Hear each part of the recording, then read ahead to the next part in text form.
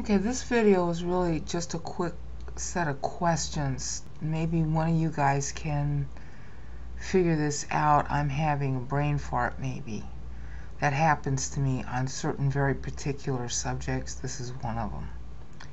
What I'm trying to do is verify that we are in the correct year versus the crucifixion. Having done the PATU and showing what Paul's doing, it's pretty clear to me that we're in the right, we got the right dates. It's just kind of weird how the Roman AUC calendar ends up having the same 3-year variance that we have with ours.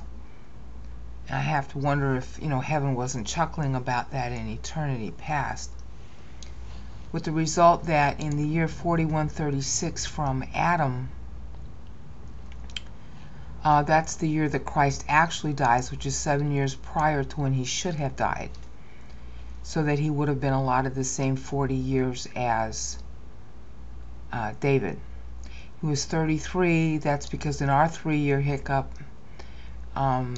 we have to say that Christ was born at the end of 4 BC, which is equivalent to 3 BC. And yes, he was born on what we call December 25.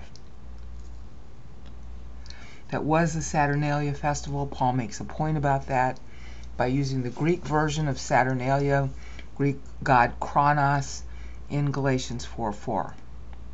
It's a joke. You have to understand the myth about Kronos, aka Saturn, to get the joke that Paul's making in Galatians 4:4 about pregnancy. Anyway, the point is that Christ dies in what we call 30 AD, and you can't just shift it up 3 years unless you shift up the entire timeline from Adam forward 3 years. And people don't do that. So you have to be careful about the interval of years, which I already showed on page 135 of Ephesians 1 reparsed. So far, so good. But, auditing means that you check a thing, an idea, 16 ways to Christmas.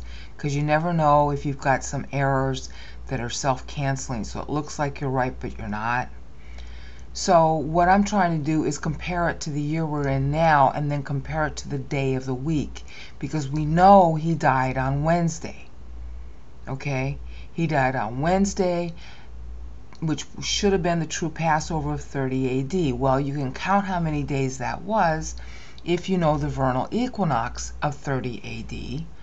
And then what you do is from the vernal equinox, you count 14 days. All right? So maybe we got the vernal equinox that we're considering what day it was wrong.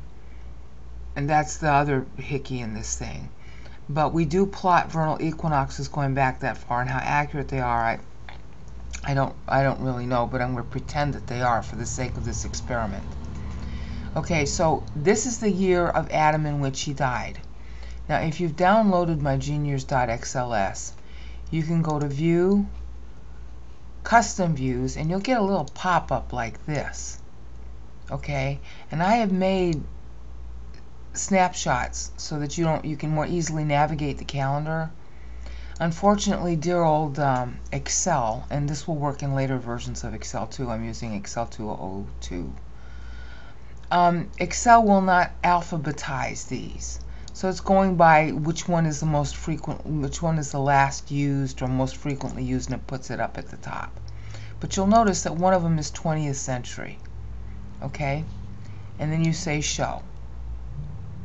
And what it does is it will reformulate and take you down to the 20th century, which is, roughly year 6000 here, but it really, because of the 1050s, okay, we enter the 1050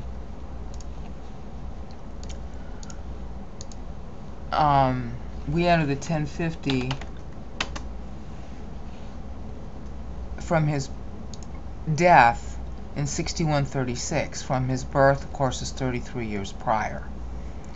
Alright, but we are now at the beginning of year 6119. You with me on that?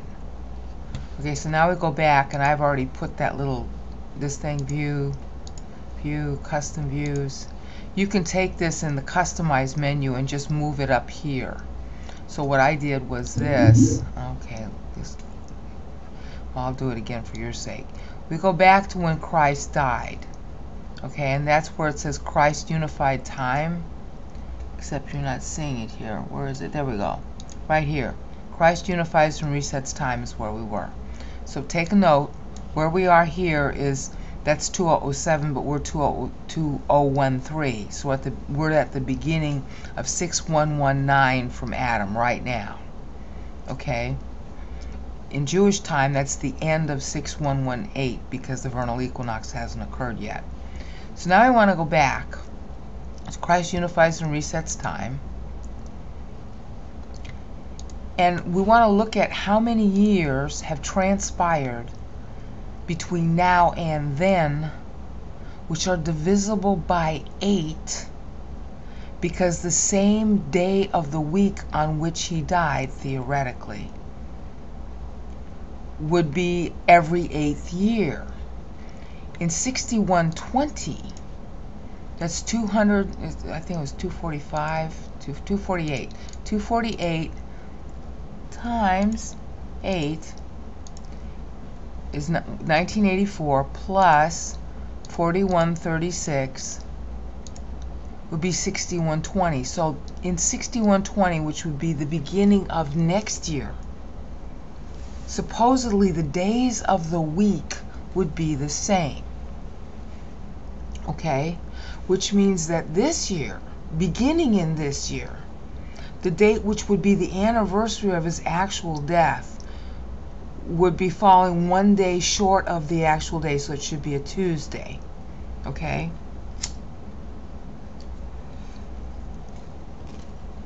Because you've got year 1 Monday through Sunday, okay? Or Sunday through, using Jewish time, Sunday through Saturday. Year 2 would begin on the following day, so whereas year 1 began on a Sunday, okay, year 2 would begin on a Sunday because it's the 8th day. You with me on that? So we should get a fix on how many years have transpired since the cross as a way to audit, you know, if there's really a variance or not, by the fact that the day of the week ought to be the same. Okay, so beginning next year, the exact anniversary of his death would be on the same day of the week. You with me on that? Logically, that makes sense so far. But here's where I start having my brain fart. We use leap years. I think Julius Caesar also used leap years in his calendar. The question is, do our leap years really work the same as theirs? Number one. If they do, wouldn't that, help me if I'm being too stupid, okay? Wouldn't that mean that it wouldn't matter about the leap years if we're using the same calendar basis he used? Wouldn't it still be the same day of the week every 8th year? All right. And then the second question in my mind is,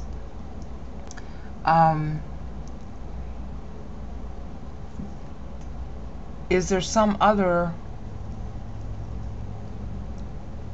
issue or reason? Oh, I know. The equinox. The equinox has a 3-day drift. Okay, so am I having a brain fart, or would it always be true that no matter what day of the year the equinox fell on, it's still the anniversary of the prior equinox? So does that mean that it would still be the same day of the week? You see what I'm getting at? Every 8th year should be the same day of the week as 8 years prior.